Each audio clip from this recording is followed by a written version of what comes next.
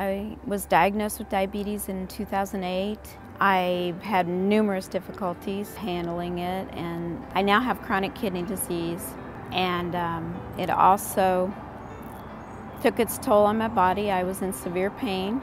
I gained I started off 25, then 50, and I was like, okay, somebody help me. I thought my life was over, basically. I never dreamed that I could ever do this again.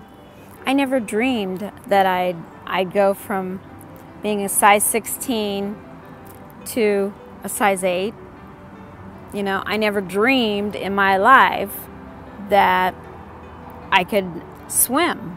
You know, I never dreamed that I could play basketball with my kids and my grandkids. I feel like I'm 20 years old again. My health coach would be so significant to me because she was always there. I can't thank her enough for all that she has done. I feel I owe her my life. It's been a miracle in my life. It has.